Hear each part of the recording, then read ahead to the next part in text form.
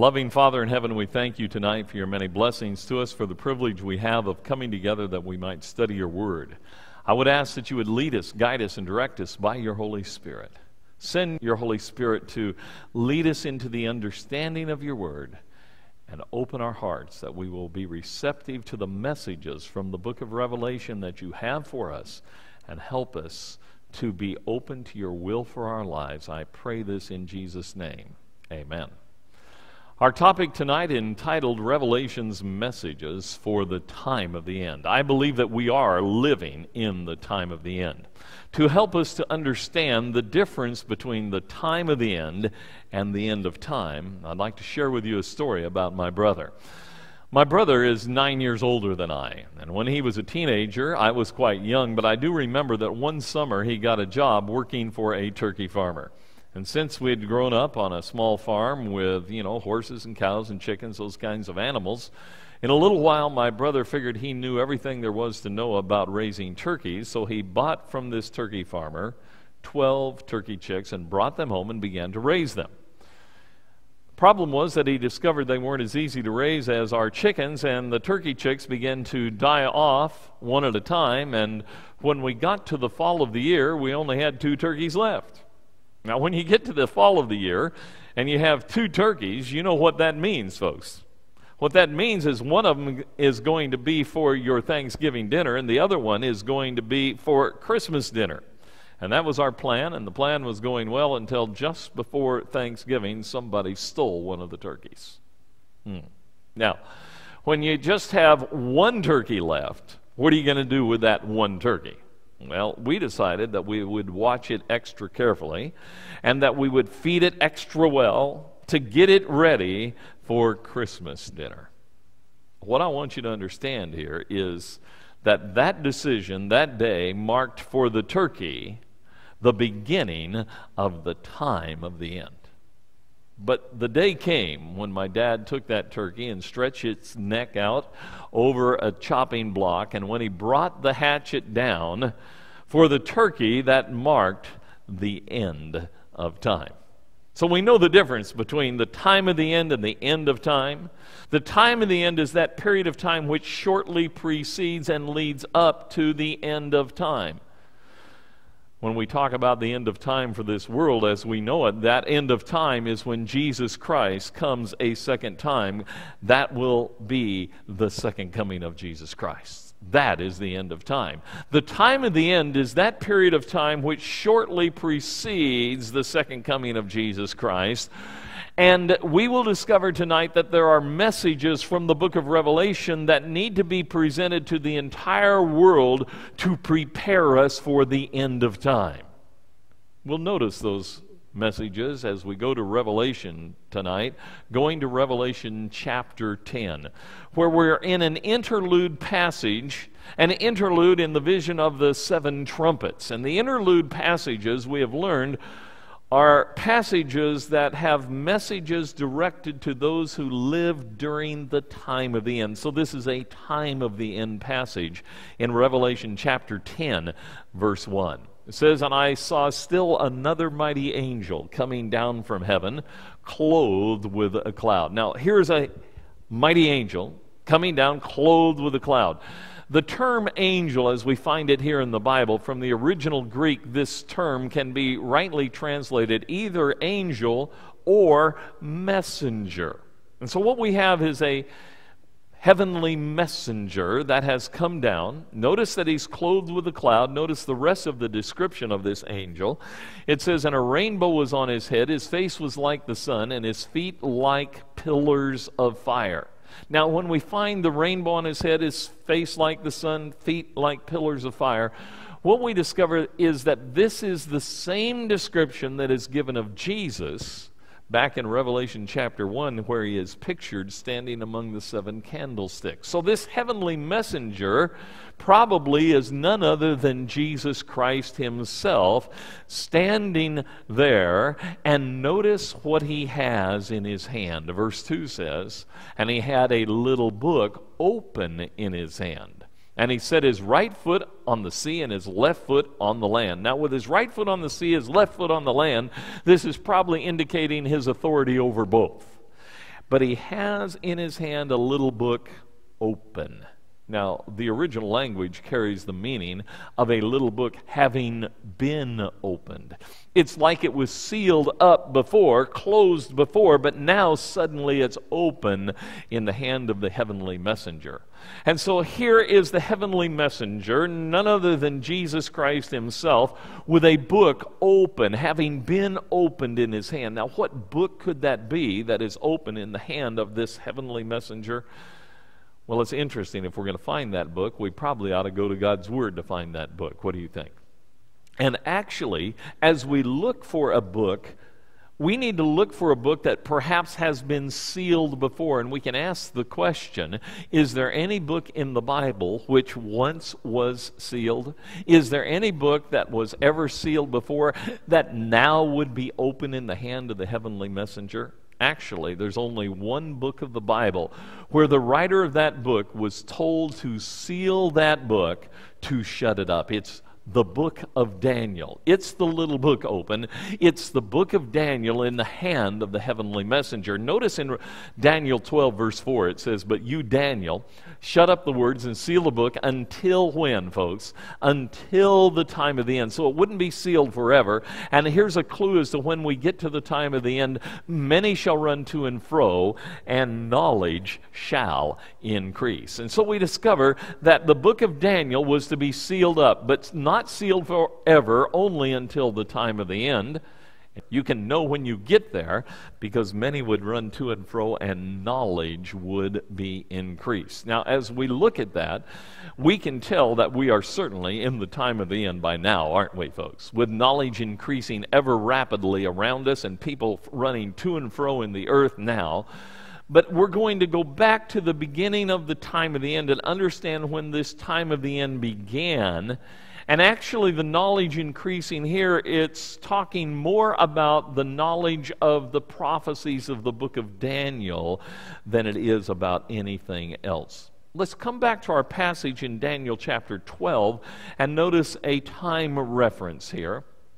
In Daniel 12, verse 7, "Then I heard the man clothed in linen who was above the waters of the river, when he held up his right hand and his left hand to heaven, and swore by him who lives forever, that it shall be for a time, times, and half a time." Now notice, he held up his right hand and he held up his left hand toward heaven, and he swore by him who lives forever that it would be for a period of time, for a time, times, and half a time. Now we're familiar with that time period. That's the 3.5 times, or the 1,260 years that we studied about even on our second night together in this series of presentations.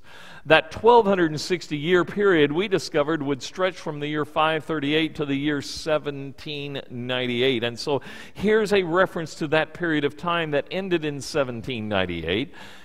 Going on to the next verse, in verse 8, it says, "Although I heard, I did not understand.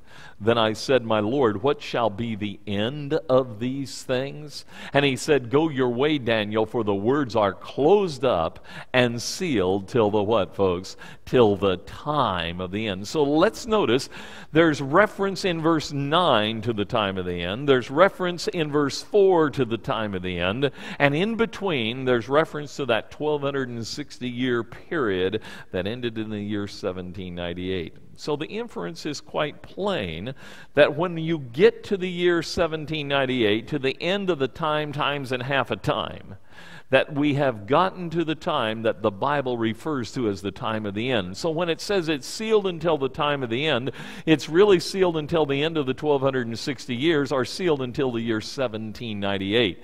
And this is the time when worldwide travel actually started in this world, when people began to traverse the oceans, as knowledge was also beginning to increase in a general way, but specifically in regard to the prophecies of the book of Daniel and the prophecies of the Bible. Actually, as you come to the end of the 1700s and into the beginning of the 1800s, it's interesting to see that there is a great religious revival going across the world. We see also that there is an Advent awakening. By that I mean that there is a renewed interest in the second coming of Jesus Christ as a literal event, that he will literally return.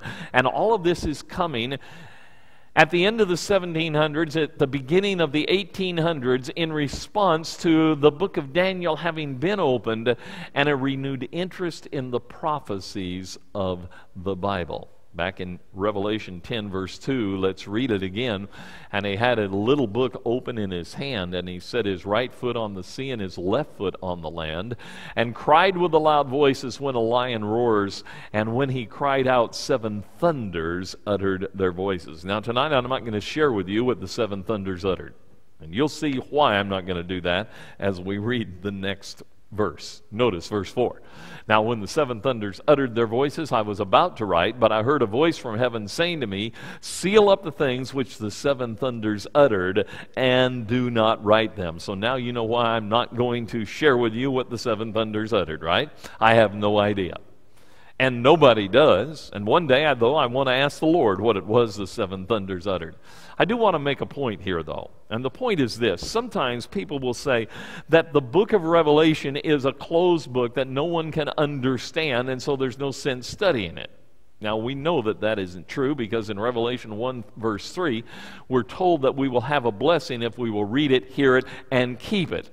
The prophecy of that book, you see, the book of Revelation. And so there is a blessing to be had from it. The book of Revelation never was a sealed book. Oh, there was something that John was told to seal. It was what the 7 thunders uttered, but he didn't even write it down, so it's not even part of the book of Revelation, you see. So none of the book of Revelation actually was sealed. Only the book of Daniel was sealed, and only sealed for a time up until the beginning of the time of the end. Verse 5 says, and the angel whom I saw standing on the sea and on the land lifted up his hand to heaven and swore by him who lives forever and ever. Notice how similar this is to what we read in the book of Daniel, where he raised up his right hand and his left hand to heaven and swore by him who lives forever and ever. Now, what was it that he swore? Notice, swore by him who lives forever and ever, who created heaven and the things that are in it, the earth and the things that are in it, and the sea and the things that are in it, that there should be delay no longer. Or as the King James Version says it, that there should be time no longer. And so, truly, there would be delay or time no longer. As we enter into the time of the end, there were those as they began to study the prophecies of the book of Daniel, they began to come to the understanding that time would give place to eternity, and that the Lord would no longer delay his coming, but Jesus would return and have a literal return, and that his return would be very soon. In fact, many, as they began to study the prophecies of the book of Daniel, came to an understanding that they expected Jesus to come within the early 1800s. And so this was part of the message that was being understood from the prophecies of the book of Daniel at that time, and an emphasis upon the second coming of Jesus Christ with a delay no longer. In Revelation 10, verse 7, it says, but in the days of the sounding of the 7th angel, when he is about to sound, the mystery of God would be finished, as he declared to his servants the prophets. So it's in the days of the sounding of the 7th angel. What's the 7th angel all about? Well, it's the sounding of the 7th trumpet. There were 7 angels with 7 trumpets, and we're in that interlude between the sounding of the 6th trumpet and the 7th trumpet. So in the days of the sounding of the 7th trumpet, that means the 6th trumpet has already sounded, but it says when he is about to sound, the 7th trumpet has not yet sounded. Oh, let me help you to understand. When the 7th trumpet sounds, that will coincide with the second coming of Jesus Christ, or the end of time.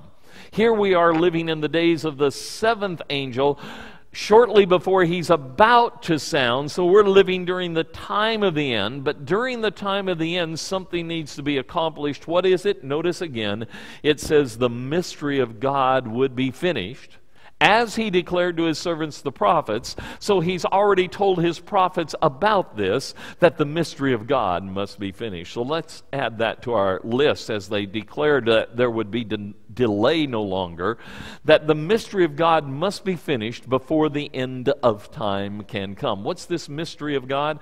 In Ephesians 6, verse 19, it says, Paul is asking that we pray for him and for me, that utterance may be given to me, that I may open my mouth boldly to make known the mystery of the gospel. The gospel of Jesus Christ, that's the mystery of God. Notice it here in 1 Timothy 3, verse 16. It says, "And without controversy, great is the mystery of godliness. God was manifested in the flesh, justified in the Spirit, seen by angels, preached among the Gentiles, believed on in the world, received up in glory." And the good news is he's coming back for you and me. And so that's the mystery of godliness, how it was that the one who lived throughout eternity could come and take his place as man and die and live again, and he's coming back for you and me. The mystery of God is all about the gospel of Jesus Christ. Now remember, he said, as he declared to his servants the prophets, Jesus had revealed this himself in Matthew chapter 24, verse 14, saying, "And this gospel of the kingdom will be preached in all the world as a witness to all the nations, and then the end will come." So Jesus said that the preaching of the gospel to all of the world would bring us to the end of time. Oh, the book of Revelation reveals that the mystery of God being completed will bring us to the end of time, the sounding of the seventh trumpet. So during the time of the end that shortly precedes the end of time, the mystery of God must be finished, the gospel message being completed, going out throughout all of the world. Back to Revelation 10, verse 8. "Then the voice which I heard from heaven spoke to me again and said, 'Go, take the little book which is open in the hand of the angel who stands on the sea and on the earth.'" Notice what happened when he did. Verse 9, "And I went to the angel and said to him, 'Give me the little book.' And he said to me, 'Take and eat it, and it will make your stomach bitter, but it will be as sweet as honey in your mouth.'" Now that's an interesting concept, isn't it? When he says, "Give me the little book," this heavenly messenger says to John, he says, "Take it and eat it." Now this is obviously symbolic language, isn't it?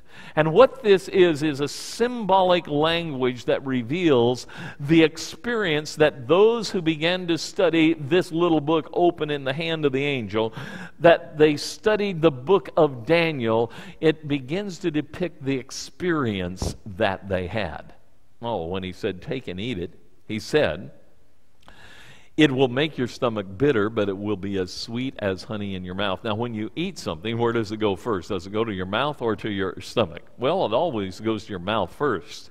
So it tells us that their first experience in studying the book of Daniel would be very sweet, but before their experience would be over, they would have a bitter experience. That's what we find here in this particular passage of Scripture. Now, I want you to notice that, yes, when the mystery of God would be finished, as they were declaring that there would be delay no longer, before it would be over, there would be a first sweet and then a bitter experience by God's people.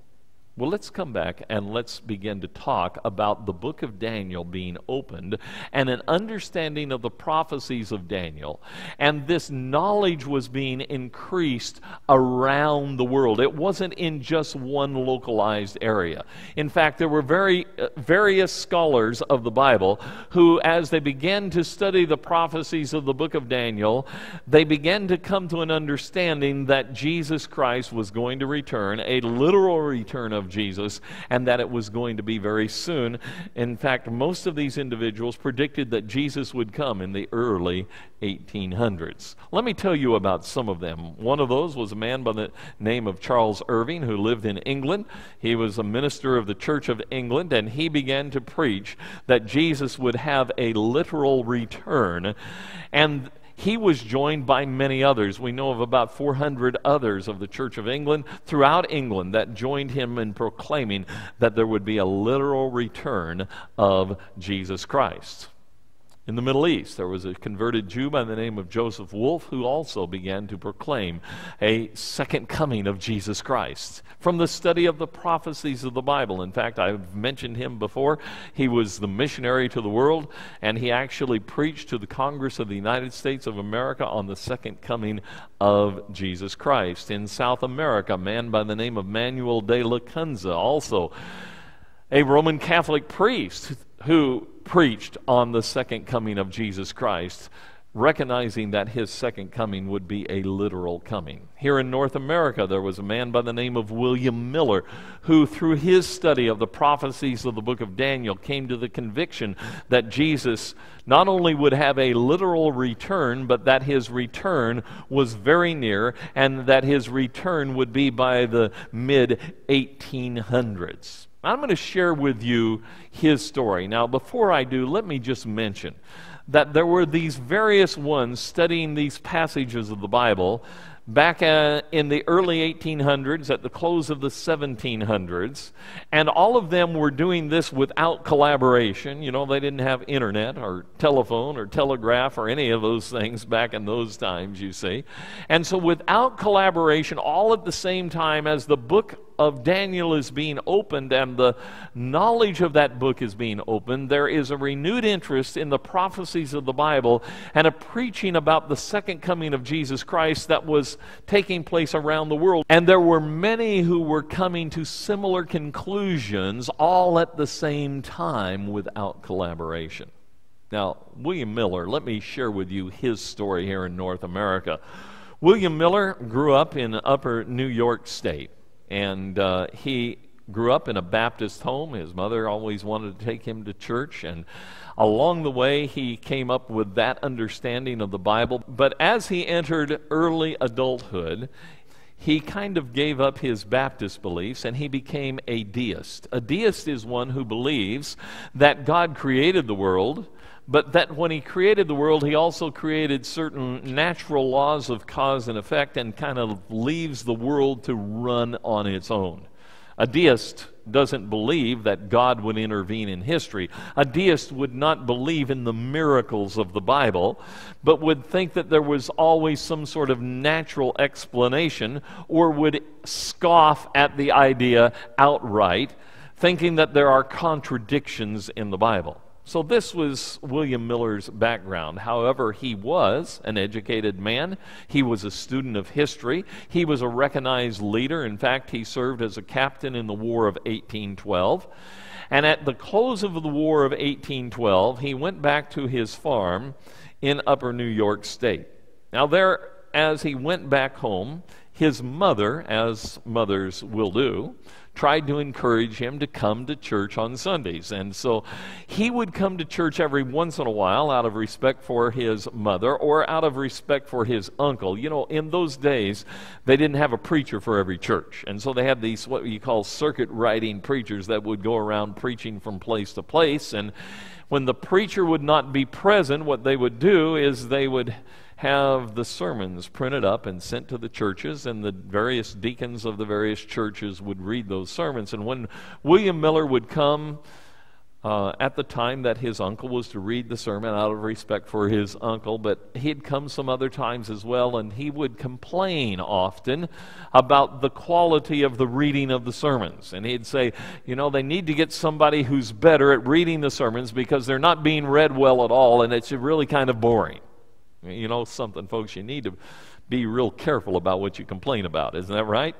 And so, sure enough, guess who they asked to read the sermons? They asked William Miller to read the sermons. And so he began to do that. And over time, as he began to read the sermons, you know what?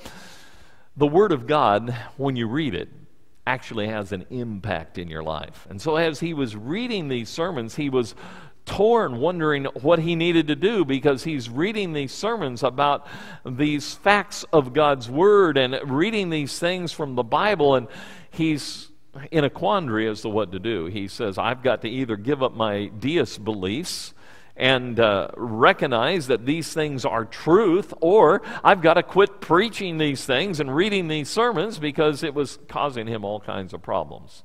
So he decided what he would do is he would get out his Bible and see if he could work out the seeming inconsistencies that he saw in Scripture. And so what he did is he took his Bible and he took one study aid. The only study aid he had was a Cruden's Concordance.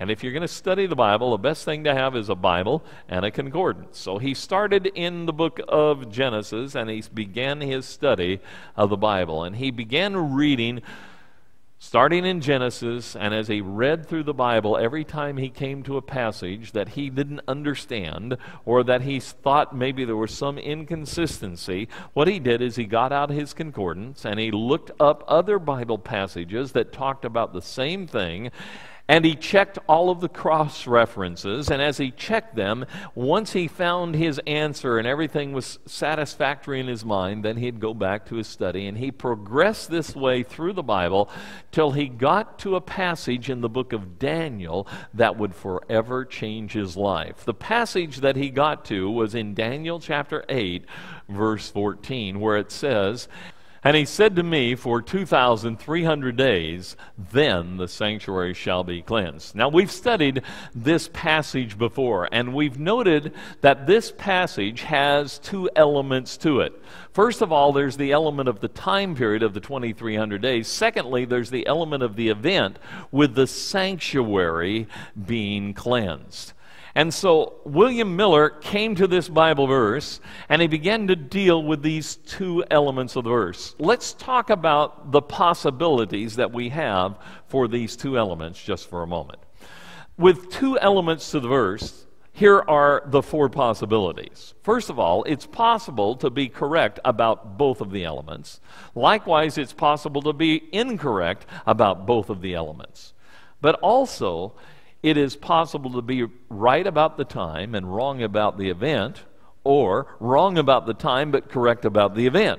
All of those are our possibilities with this particular Bible verse. Now, William Miller, as he studied it out, being a student of history, as he looked at the time element, he studied that time element and noted the connection between the 2,300 days here, this 2,300 year period. He used that day for a year principle that we have used. Notice the connection between this period and the 490 years of Daniel chapter 9. He saw that they both have the beginning point in 457 BC, and the first 490 years would end in 34 AD. But since we've only dealt with 490 of the original 2,300, there's another 1,810 years left over. When you add 1,810 to the year 34 AD, you come to the year 1844. And so he traced out this time period. As he traced the time period, William Miller first came to an understanding that this time period would end sometime between the spring of 1843 and the spring of 1844. Now, having covered the time period, he spent some time dealing with the event. Although the event was the cleansing of the sanctuary, and what William Miller did here is he just kind of accepted a concept that was prevalent in his day without really researching it. And the concept was that the sanctuary simply was symbolic for planet Earth. So having accepted that concept, which really was a mistake, asking what is the sanctuary, he said, well, the sanctuary is the earth. Here he made a mistake. So he asked the question, how will the earth be cleansed? And rightly answered that the earth will be cleansed by fire. And then when he asked, when will it be cleansed? He also rightly answered, only after the second coming of Jesus Christ.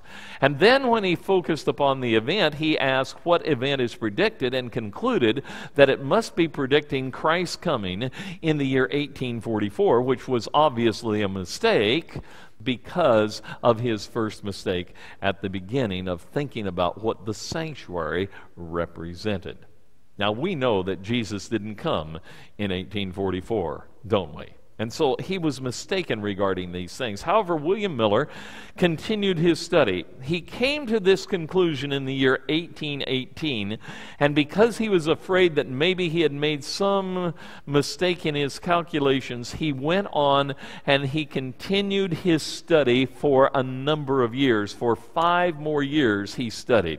In fact, when you are on a farm in upper New York State, back in the early 1800s, and the year was 1818 when he first came to this conclusion, you have a lot of time to study. He would study at night. He'd get out his Bible and his concordance, and he'd study God's Word, and he'd look back through history, and he traced that time period. He developed charts on the time period and checked all of that out. He was being very careful. He didn't share what he had discovered with anybody for a 5-year period of time. And over these 5 years, from 1818 to the year 1823, he continued to study these things before he first shared it with some of his friends, that he had discovered these things from the book of Daniel, and that he expected Jesus to return sometime between the spring of the year 1843 and the spring of the year 1844. Now, to his surprise, his friends were very eager to hear what he had to say,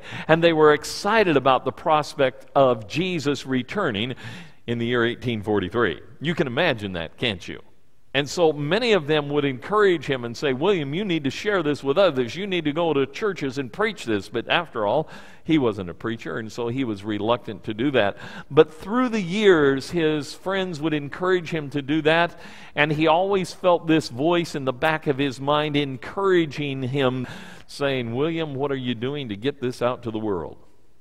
And he'd always kind of just push that voice to the back of his mind. Now, he continued his study through the years, and in the year of 1831, on a Saturday morning, he was sitting in his kitchen in his farmhouse there in upper New York State, and as he sat in his farmhouse that Saturday morning, he was sitting there studying his Bible once again. And while he was studying, he had that urge come upon him, that voice that was speaking in his conscience that was saying, William, what are you doing to tell this to the world? And it came upon him so strong that he felt like he had to get down on his knees. So he got down on his knees in the kitchen, and he prayed a prayer to the Lord, and he said, okay, Lord, I'll tell you what I'll do. If you want me to tell this to the world, I'll go and I'll preach this in churches, but I'll only go to churches to share this where they first of all give me an invitation to go. And he got back up, sat back down at his kitchen table pretty satisfied, because after all, nobody had ever asked him to do this before, and so he sat down satisfied with the whole thing. However, within about 30 minutes, there came a knock at his door. And when he went to the door to answer to see who was there at the door, lo and behold, he discovered his nephew, who that morning had traveled 15 miles to be there. Now, back in 1831, you didn't travel 15 miles in 30 minutes, did you, folks? No.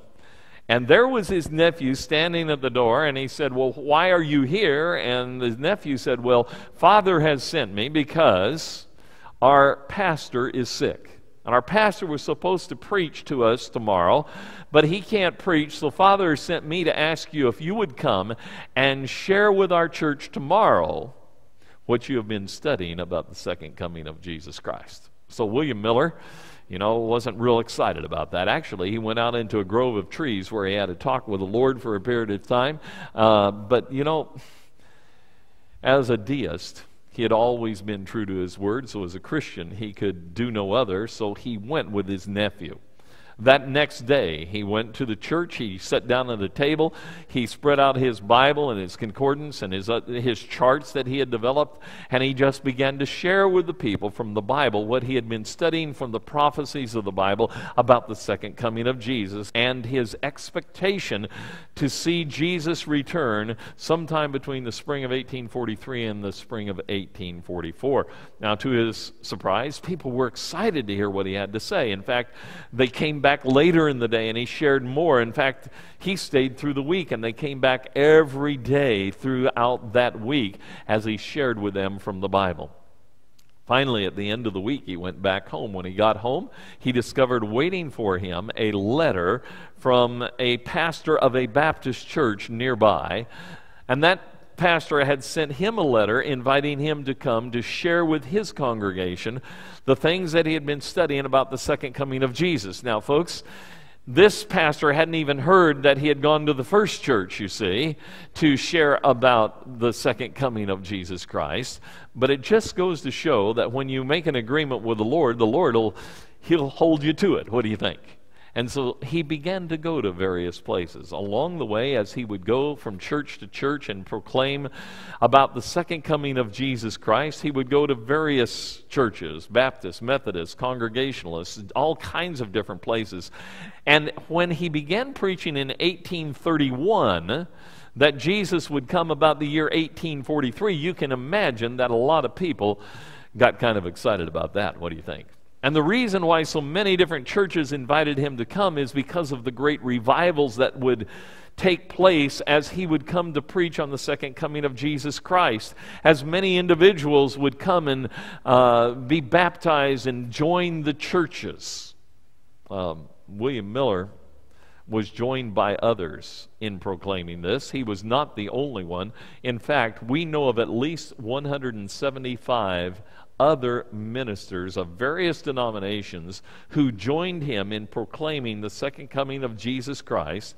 These are individuals that we know of by name. There obviously were others beyond them, but these are the ones that we know of by name that joined him in preaching that Jesus Christ would return. One minister one day asked him, "William Miller, do you really believe what you are proclaiming?" And he said, "Yes, I really believe it." And he asked him, well, then what are you doing to get it out to all of the world? And he says, "Well, wherever they invite me to go, I go to preach." And he says, "But mostly you're going to these small towns and villages. How about big cities like Boston or Philadelphia? How about those cities? Would you go there and preach?" And he said, "Yes, if they invite me to come, I will go there." And so this man, Joshua Himes, actually became kind of his advance man and went out and got invitations for him to go to some of the larger cities as well. They actually purchased the largest tent that had ever been constructed to that time. It was larger than any existing circus tent. In fact, it was so big it took a number of men to go and set this up and to maintain this tent. And when they'd go into various towns and cities and put up the tent, people would come and lay wagers as to whether or not they thought they'd get enough people to fill it. And generally, they always did get enough people to fill it as well. Now, coming back to Revelation chapter 10, verse 9, let's talk about what we find here in this passage. It says, "And I went to the angel and said to him, 'Give me the little book.' And he said to me, 'Take and eat it, and it will make your stomach bitter, but it will be as sweet as honey in your mouth.' And in verse 10 it says, 'And I took the little book out of the angel's hand and ate it, and it was as sweet as honey in my mouth, but when I had eaten it, my stomach became bitter.'" Now, this is symbolic language, as we have indicated before. But I don't know how better with symbolic language one could express the experience of the people back in William Miller's day. Now, those who joined William Miller and began to proclaim about the second coming of Jesus Christ, they were at first known as Millerites. Later on, they became known as Adventists. As various people of various denominations began to join this movement, it was known as the Advent Awakening. They became known as Adventists because they were looking for the advent or the coming of the Lord Jesus Christ. Now, William Miller was actually licensed as a minister of the Baptist Church, and like I said, many churches of various denominations were inviting him and others to come and preach about the second coming of Jesus Christ. But we know that Jesus did not come in the year 1843 or the year 1844. And when they got to the spring of the year 1844 and Jesus had not yet returned, there were many who just kind of gave up faith in the whole thing. And they thought, well, there really was never anything to this. There were others who had been involved in the study of these Bible passages who were convinced that God had been leading them, but obviously they had something else that they needed to learn, and so they began to meet together. In fact, throughout that summer of 1844, they met at various camp meetings in various places over time, and as they would meet at those camp meetings, they would go over some of the things. Actually, in August, there was a camp meeting where One speaker was standing up going over some of the passages of the Bible that they had been studying when at the back of the tent there was a flurry of excitement. As a gentleman rode up quickly on his horse in a cloud of dust, he got off and there was a conversation at the back of the tent, and one lady said, "Brother Snow has come, and he has something new for us. We've heard all of this before. We need to hear what Brother Snow has to say." So Brother Snow got up and he said this. He said, "We were wrong to expect Jesus to come in the spring of the year because the spring types were fulfilled at the first coming of Jesus." He said, "We should have expected Jesus to return in the fall of the year because the fall types of the Jewish system were to be fulfilled at the second coming of Jesus Christ. In fact," he says, "we should really expect Jesus to come on the Jewish Day of Atonement this year." And everybody wanted to know, when will the Day of Atonement fall in the year 1844? And he said, well, according to the reckoning of the Karaite Jewish sect, they were the ones that were most careful in keeping the Jewish calendar. He said, according to their reckoning, the Day of Atonement this year falls on October 22. And so with renewed excitement, they looked forward to the coming of the Lord on October 22 of 1844. This was known as the Seventh Month Movement. It was known as the Seventh Month Movement because the Day of Atonement comes on the 10th day of the seventh month of the Jewish calendar year. And so those who had part of that were looking forward with great expectation. I want you to notice the wording here. It says, "It was as sweet as honey in my mouth, but when I had eaten it, my stomach became bitter." I'd like for you to consider that indeed it was sweet in their mouth. How sweet was their anticipation of the Lord's return. But not only would it be sweet in the mouth, it would also be bitter in the stomach. And I'd like to suggest that when Jesus did not return, how bitter their disappointment must have been. In fact, in one home where there was a Methodist minister who had gone down to the river to baptize a large group of people in the fall of the year, shortly before October 22, he went down and he baptized a lot of people. He started back home from that baptism. And as he started back home, he was met by another group of people coming to be baptized, and he went back and baptized them, started back home, and then he was met by a third group of people coming to be baptized. He went back and baptized them before he finally went home. The result of all of this, because the water was so cold and the chill was in the air, was that this Methodist minister became very ill, and he died just a few days before October 22. Now, he was the father of several children, and I can imagine in that home as they had the funeral service that the children might have asked their mother, "Mother, are we going to see Father again?" And she would probably give them comfort by saying, "Sure, because Jesus is coming back in just a few days, and there's going to be a resurrection, and we're going to be rejoined with your Father." I'd like to suggest that it must have been a great disappointment for them when Jesus did not return on October 22. What do you think? But it was a great disappointment for many as well, for many besides them. And we'll talk something about that disappointment, but I want you to understand something, that this was not the first time that God's people have been disappointed concerning one of his comings. Oh yes, they were disappointed concerning the second coming of Jesus because he didn't come on October 22 of 1844. Sometimes people have said, because those who were part of this Millerite movement or part of the Advent awakening, that because Jesus did not come on October 22 of 1844, that God was not with them, and that the things that they had learned from the Scriptures were all wrong. Well, I'd like for you to consider several points. Number one, consider that there were two elements to the verse. We'll come back to that in just a second. But number two, I want you to consider that this is not the first time that God's people have been disappointed. Actually, there was a first disappointment concerning Christ's first coming. Do you remember how Jesus had actually predicted and told his disciples that the time was at hand? In fact, Jesus had said that he must die, that he must be buried, and that he would rise again the third day. In fact, he told his disciples this more than once, that he would suffer, die, be buried, and rise again the third day. However, the disciples somehow missed all of that. It's kind of interesting when we see the story in Luke chapter 24, how Jesus comes and appears to two disciples who are walking along a road to Emmaus. Actually, these two disciples are very discouraged, and they're very disappointed over the fact that the one that they had followed had been crucified and had been buried. And as Jesus comes, he walks along with them. He withholds his identity from them. I think I know why. We'll see why here in just a moment.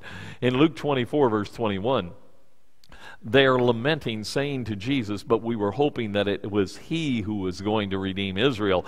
Indeed, besides all this, today is" what?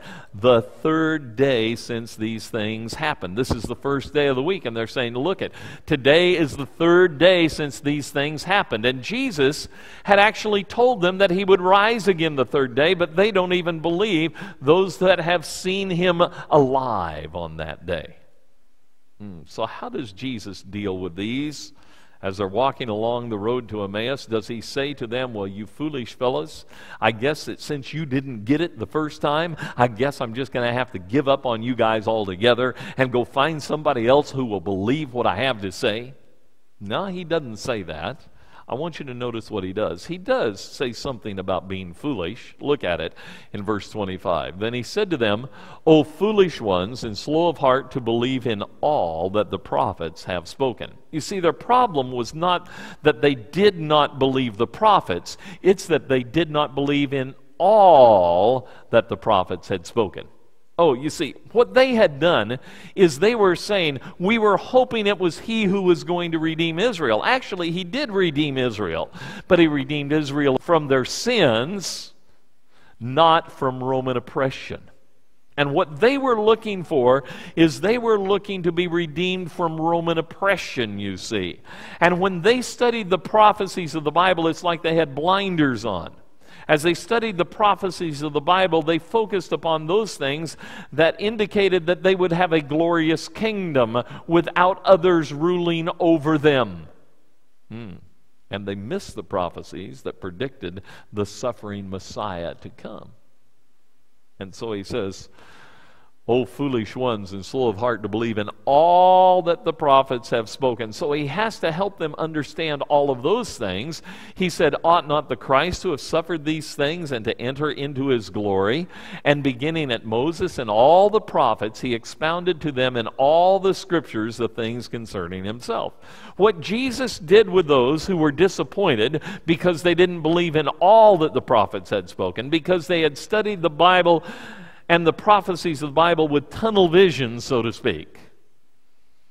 What he did with them is he took them back through Moses and all the prophets, and he expounded to them in all the scriptures the things concerning himself. And as he took them back, he gave them instruction. Now, here's a point. I mentioned that Jesus didn't immediately reveal his identity to these two disciples. Have you ever wondered why, when they said, "We were hoping that it was he who was going to redeem Israel," why Jesus didn't just say, "Well, look, here I am, I'm alive. Can't you see?" Why didn't he do that? I have a feeling that if he would have done that and revealed himself to them, that they would have probably gotten so excited, they really wouldn't have listened to anything that he had to share with them from the scriptures. But here's the point, folks. In their hour of disappointment, they recognized that they had a faulty understanding, so now they're open to learning a new understanding of God's Word. And so while Jesus withholds his identity, what he does is he goes back and he shows them all the things in the Scriptures concerning himself regarding how he needed to first come as a suffering Messiah for Israel. And as he went through all of that, he helped them to have a new understanding. I'd like to suggest that this is really what happens here also at the time of this great disappointment concerning the second coming of Jesus Christ.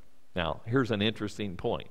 We've discussed the possibilities, that there were two elements to the verse that we looked at, a time element and an event. And that it's possible to be right about both, wrong about both, or right about one and wrong about the other. Now think about it.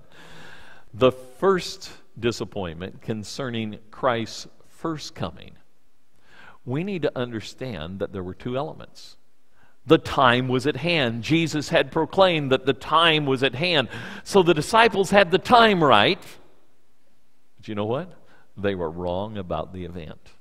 And you know what? Concerning the second coming of Jesus, William Miller and those who followed him were also wrong about one of the events. The two elements: for 2,300 days, then the sanctuary shall be cleansed. There's that time element of the 2,300 days and the event of the sanctuary being cleansed.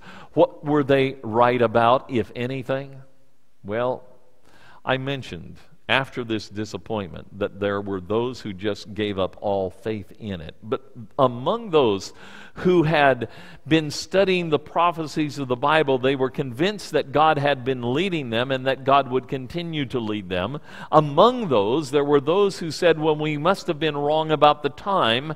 And so what they did is they adjusted their ending time for that time period and set additional dates in the future for the coming of the Lord. From that group has come a group that today is known as the Advent Christian Church. But there were others who said, well, yes, the time was right, but we must have been wrong about the event.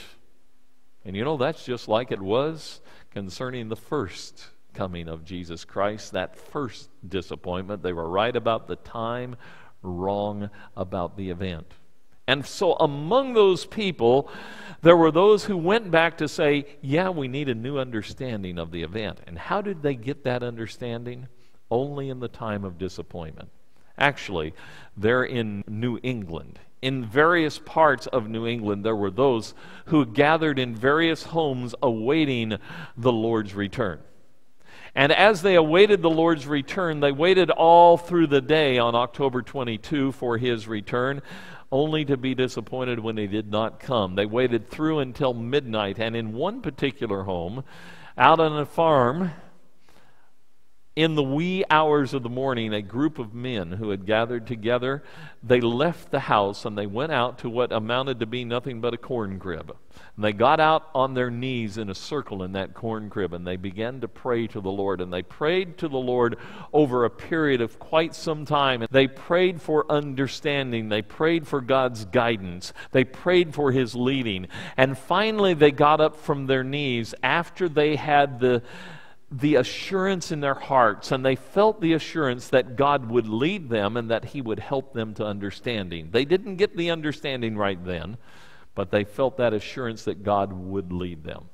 When they got back up, most of the people went inside the farmhouse, but two of the men started across a cornfield.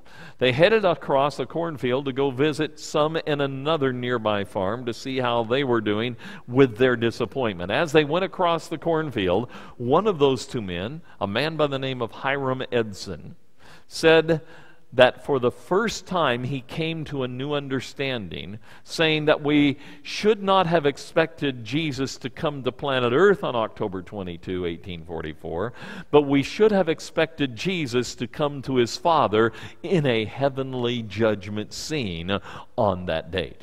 Because the Day of Atonement, we have discovered, the Jews looked upon that as a day of judgment. Remember how we read from the Jewish encyclopedia about that? In fact, what we discovered was that in Daniel chapter 8, this cleansing of the sanctuary is the parallel for Daniel chapter 7. And so for Hiram Edson, this came flooding across his mind, and these Bible verses sprang into his mind right after they had gotten up from praying and asking the Lord to lead them, feeling the assurance that God would give them understanding. In Daniel 7, verse 9, it says, I watched till thrones were put in place, and the Ancient of Days was seated. His garment was white as snow, and the hair of his head was like pure wool. His throne was a fiery flame, its wheels a burning fire. A fiery stream issued and came forth from before him. 1,000 thousands ministered to him. 10,000 times 10,000 stood before him. The court was seated, and the books were open. And so they focused upon this heavenly judgment scene that we have studied about in the past. In verse 13, it says, I was watching in the night visions, and behold, one like the Son of Man, coming with the clouds of heaven, not to the earth. Notice, he came to the Ancient of Days, and they brought him near before him. Then to him was given dominion and glory and a kingdom, that all peoples, nations, and languages should serve him. His dominion is an everlasting dominion, which shall not pass away, and his kingdom the one which shall not be destroyed. And they noticed how Jesus would come before the Father in this heavenly judgment scene, a pre-Advent judgment where he will receive from his Father his kingdom, and then he will come back to planet Earth to give the kingdom to the saints of the Most High. And so they recognized that this was part of what needed to be accomplished and completed during the time of the end before we get to the end of time. As they began to discover these things, they went back to the prophecies of the book of Daniel and Revelation, and they discovered these important things. First of all, they discovered how the prophecy had actually predicted their experience. And I took the little book out of the angel's hand and ate it, and it was as sweet as honey in my mouth, but when I had eaten it, my stomach became bitter. Now, sometimes when people say, well, those who had part in this certainly could not have been led of God because they were wrong about something, well, they miss the fact that the disciples of Jesus' day were wrong about something. And what did he do with them? Did he give up on them? No. He just helped them to have a greater understanding of his word. And I'd like to suggest that's what the Lord did here with these people concerning this second disappointment as well. But I want you to notice that not only was God leading them, but God actually had predicted that this would happen, that they would have this bitter disappointment. And God doesn't leave them in the disappointment. Notice what he says to those who have the experience in verse 11. And he said to me, you must prophesy again about many peoples, nations, tongues, and kings. Or as some translations put it, they say, you must prophesy again before many peoples, nations, tongues, and kings. In other words, those who had part of this experience, who had that sweet and then bitter experience, who had the bitter disappointment, they had more work to do. They had additional work to do to go out and proclaim God's message, because before the seventh angel can sound, this mystery of God must be finished. Back in 1843, 1844, those who had part of this movement thought they were preaching God's final message for planet Earth. But as they went back to the prophecies, as they understood that God had other messages of the Bible, they began to discover messages that need to go to the entire world. The messages that we have looked at in the three angels' messages of Revelation chapter 14. In Revelation 14, verse 6, it says, then I saw another angel flying in the midst of heaven, having the everlasting gospel to preach to those who dwell where, folks? Who dwell on the earth, to every nation, tribe, tongue, and people. So it's a worldwide movement, and they're flying in the midst of heaven. It's the everlasting gospel to preach throughout the world. And so they discovered that among God's last day messages, the everlasting gospel needs to be proclaimed throughout the entire world. Oh, and then they focused upon these messages in verse 7, saying with a loud voice, fear God and give glory to him. That's what the everlasting gospel has always been about. Why is it important? For the hour of his judgment has come, and worship him who made heaven and earth, the sea, and springs of water. And so they noted that part of this everlasting gospel is to put God first in our life, to give glory to him, and that we are living in God's judgment hour. They discovered that these messages of Revelation chapter 14 are also interlude messages, that these are messages for those who live in the time of the end, and they already being in the time of the end, that God's judgment had already begun. And also that we need to be called back to worshiping the one who made heaven and earth, the sea and springs of water. And we've discovered the way we do that is to remember the Sabbath day to keep it holy. And so God's last day messages not only include the everlasting gospel to go throughout the world, but also announcing that God's judgment has come, calling the world to worship God as creator, restoring the Sabbath to its rightful place. The second angel's message of Revelation 14, verse 8.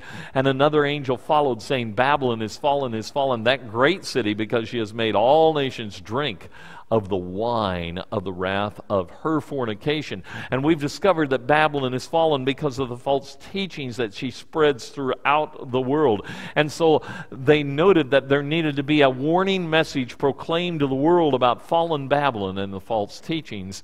And also in Revelation 14, verse 9, then a third angel followed them, saying with a loud voice, if anyone worships the beast in his image and receives his mark on his forehead or on his hand. And so they noted that there is a warning for those who worship the beast or receive the mark of the beast or worship the image of the beast. And so they noted that there needs to be a warning message going throughout the world concerning the beast, the image of the beast, the mark of the beast. And they noticed how in Revelation 14, verse 12, it says, here is the patience of the saints, here are they that keep the commandments of God, and what else, folks? And the faith of Jesus. So they noticed that these messages going throughout the entire world are messages that are calling people to a faithful obedience to God's commandments, calling people back to a faith of Jesus, that faith that says, Lord, not my will, but your will be done. A faith of Jesus, that original faith that was delivered to the early Christian church, keeping God's commandments, having the faith of Jesus Christ. And in Revelation 12, verse 17, back on Saturday night, we looked at this, where it says, and the dragon was wroth with the woman and went to make war with the what, folks? With the remnant of her seed, which keep the commandments of God and have the testimony of Jesus Christ. Remember how we learned that God has a church of the remnant? And that church of the remnant are identified as those who keep the commandments of God and have the what?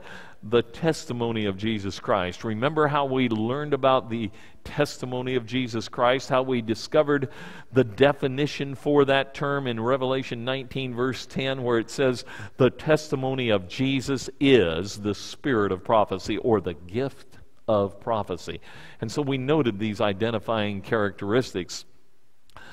And we noted that these are God's last day messages that need to go to the entire world. Now, those who had come out of that great disappointment began to discover these messages and began to proclaim them throughout the world. Those who came out of that and recognized that the time was right, but the event predicted was incorrect, and rather than the event being the second coming of Jesus Christ, it was the beginning of a pre-Advent heavenly judgment that must be completed before Jesus Christ returns.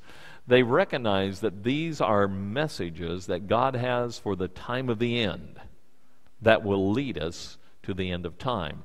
Those people who came to this understanding today are known as Seventh-day Adventists. Now, there's something I want to share with you about this. As you look at this list of messages, the everlasting gospel going throughout the world, today the Seventh-day Adventist Church is one of the fastest growing denominations in the world, having already entered the top 10 denominations of Christian religions in our world today. And I know that when you come to this particular seminar and you look around here, you think that the Seventh-day Adventist Church is a relatively small group. Well, maybe here in the Bible Belt that's true, but it's not true in other parts of the world. In fact, I've mentioned before that if you go to some of the Caribbean islands, you will discover that the Seventh-day Adventist Church in some of those places is the largest Protestant church on the entire island. In fact, in various places where you go, you can go and you could hear this message in different parts of the world. You didn't have to come here in North America. You could have gone to Mexico, to Central America. You could have gone to South America, Africa, Europe, Asia. You could have gone to China and heard these messages. You could have gone to Japan and heard these messages. You could have gone throughout the world.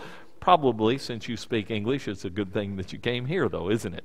Could have heard my friend down in Florida, Lester Pratt. You could have heard my colleague Wendell Stover over in Georgia, or my nephew Brent Brusette out in Northern California, proclaiming these same messages.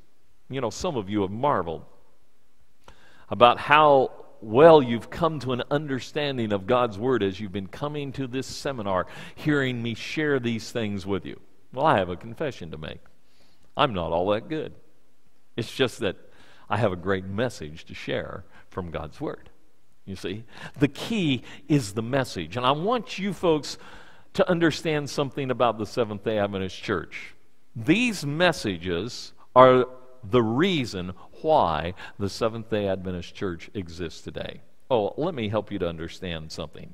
It's because of these messages that the Seventh-day Adventist Church has come into existence. Now, the Lord did not need simply another denomination. Am I right? He didn't need another denomination. There are plenty of denominations in the world, and if you want to be part of a denomination, you know, you can go out and find one. Okay?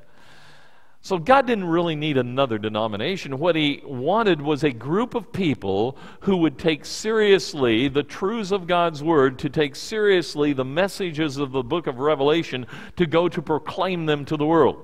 You know, I've heard some of you say to me through this series, and I've heard it in other places that I have been, time after time, how people will say, well, you know, nobody seems to preach on the prophecies today. Have you ever noticed that? So where do you have to come to hear these messages proclaimed? You have to come to a Seventh-day Adventist church to hear a warning message about the false teachings of fallen Babylon, to hear a warning message about the beast and the image of the beast and the mark of the beast, because even some of those who do preach on prophecy will tell you about the beast and the image of the beast and the mark of the beast. They'll say, don't worry about it. It's not going to take place until after you're out of here anyway. Nothing to worry about. Oh, where do you have to go to hear the message that says that God's judgment has come? Where do you have to go to hear people say, we need to worship God as the Creator. We need to restore His Sabbath to its rightful place. We need to remember the Sabbath day to keep it holy, because the book of Revelation calls God's people to the keeping of God's commandments, to the faith of Jesus, having the testimony of Jesus Christ, that gift of prophecy that He's given to His church. You see, these are identifying marks of God's church, of the remnant. And yes, I've been inviting you folks who have been coming to this seminar to consider becoming members of the Adventist Church. But when I've been doing that, I want you to understand, I'm not just giving you an invitation to become part of another denomination. What I'm doing is I'm giving you an invitation and an opportunity to become part of a group of people who take these messages seriously, to become part of a group of people who proclaim these messages throughout the world. As we close, I want to take you to another angel flying in the midst of heaven. There's lots of angels in the book of Revelation, aren't there? And here's another one. Notice it in Revelation 18, verse 1. It says, after these things I saw another angel coming down from heaven, having great authority, and the earth was illuminated with his glory. And he cried mightily with a loud voice. If you're going to get it throughout the world, you got to have a loud voice, saying, Babylon the great is fallen, has become a habitation of demons, a prison for every foul spirit, and a cage for every unclean and hated bird. For all the nations have drunk of the wine of the wrath of her fornication. You see, they've participated in the false teachings. The kings of the earth have committed fornication with her, and the merchants of the earth have become rich through the abundance of her luxury. What I want you to notice is that there is a warning message here, again in Revelation chapter 18, warning us about fallen Babylon, warning us about the false teachings, but then notice that there is a voice that speaks from heaven. What do we do when a voice from heaven speaks? We ought to listen. Revelation 18 verse 4, and I heard another voice from heaven saying, come out of her who? Come out of her, my people, lest you share in her sins, and lest you receive of her plagues. What we discover is that there's a voice from heaven proclaiming to His people throughout the world, even those who are in fallen Babylon, saying, "Come out of her, my people." But when He calls them out of fallen Babylon, where does He call them? Does He call them out into a vacuum? Does He call them out onto their own? No, He calls them, I believe, into His church of the remnant. Notice it says, "Come out of her, my people, lest you share in her sins." You see, don't continue to participate in those false teachings, lest you receive of her plagues, because it's clear in the book of Revelation that the 7 last plagues come upon those who end up on the side of the beast, in the image of the beast, receiving the mark of the beast. So what we need to do is we need to answer the voice that calls from heaven, to come out of fallen Babylon, to leave the false teachings behind, to embrace the truth of God's Word and join with others in proclaiming the gospel and finishing the mystery of God so that the 7th angel can sound. That's why the Seventh-day Adventist Church is in existence today. That's why I'm a minister of the Seventh-day Adventist Church, is because it's only in this church that I can proclaim these messages that I have been sharing with you here this evening. It's only in this church that I can share the message about God's Sabbath day, announcing that God's judgment has come, warning about the false teachings of fallen Babylon, warning against the beast and the image of the beast and the mark of the beast, calling people to a faithful obedience to the commandments of God and that faith of Jesus, the teachings that came from the Word of God. Tonight I'd like to invite you to take out the response card that you were given when you came in. And I want you to consider some responses tonight, and some of you have been doing that and have been responding to these messages. You know, as I've been giving the invitation for you to consider becoming a member of this church, I've talked with those of you and I've tried to answer your questions as you've had questions. And some of you have said to me, "Well, Dale, I want to observe God's Sabbath, but I'm not sure about all of the things that the church teaches." And so we gave you this little booklet, In His Steps, a summary of the doctrinal beliefs of the Seventh-day Adventist Church. I hope you take the time to read it. If you haven't read it, read it now. Go through it and see the things that you might have questions on. If there's anything in that little book that you have questions on, don't hesitate to come and ask me that question, whatever question it might be. And then also, a couple of nights ago, I gave you this little yellow sheet that has the commitment that one makes when one becomes a member of the Adventist Church, because I don't want you to make a commitment to something that you're not fully informed about.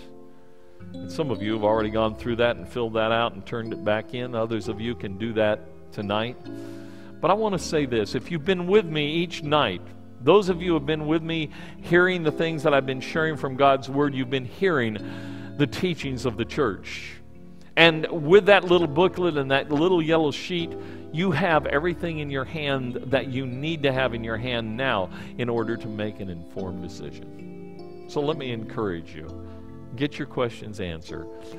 And as you get your questions answered, make a commitment to following the truths of God's Word. Follow where God is leading you. Tonight on the response card, number 1, I want to answer God's call to come out of Babylon. Is that your desire? To answer God's call to come out of Babylon, to leave the false teachings behind? If so, put a check mark in that box next to the number 1.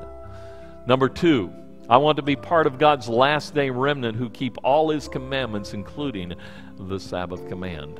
You know, I put that up there because if we're going to keep all of God's commandments, we need to remember all 10 of them. Isn't that right? You want to be part of that last day remnant, faithful to all of God's commandments? Put a check mark in the box next to the number 2. And then we've talked about these 2 last night.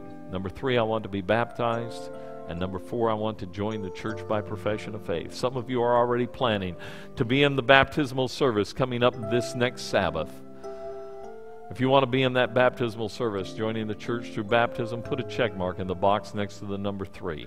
Or if you've already been baptized by immersion and would like to become members of this church, proclaiming these messages to the world through profession of faith, put a check mark in the box next to the number 4. Indicate your response to God, to His Holy Spirit. And before we collect these along with our envelopes tonight, let's bow our heads together in prayer. Father in heaven, We thank you for what we have learned from your word tonight. We thank you that you have sent your Son, Jesus Christ, and we thank you that you're sending him again. And we see that in the book of Revelation, there are messages that need to be proclaimed to the world during this time of the end, so that the end of time can come, so that the seventh angel can sound, so that Jesus can come and we can be united together with you in your kingdom. Father in heaven, help us each one to follow the leading of your Holy Spirit. When we hear the voice from heaven saying, "Come out of her, my people," help us to answer that voice. Help us to hear the voice of Jesus and help us to follow where he leads, I pray. In Jesus' name, amen.